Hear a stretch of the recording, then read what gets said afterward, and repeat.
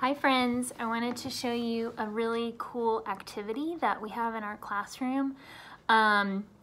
This is coffee grinding, and it is such a great fine motor activity, even kind of an upper body strengthening activity.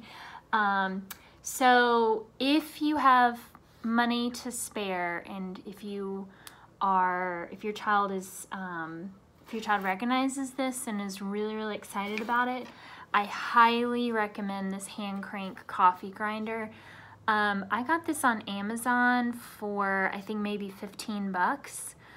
It is such a great tool to have, and if you drink coffee in your house, you can have your child just grind all the coffee. So how I have it set up in the classroom is I have this container of coffee beans with a scoop. Looks like this. I think it's like a tablespoon measuring. It has another smaller hole, but I just tell the kids to use the bigger one. And then I have the number 1 right here with a dot so that the child knows, oh, okay, I need 1 scoop.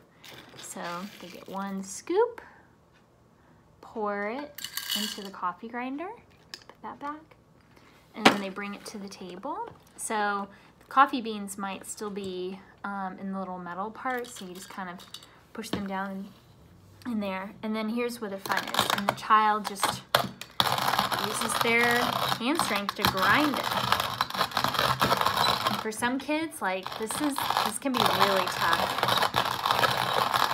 They just keep grinding, might need to push some more beans in there. Really grinding.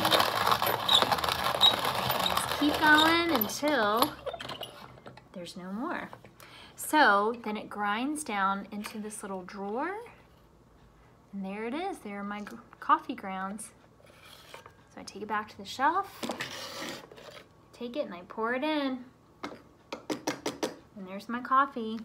There might be some coffee grounds in there, so you can certainly just dump that in there. If your child makes a mess, then in our classroom, then we have them clean it up.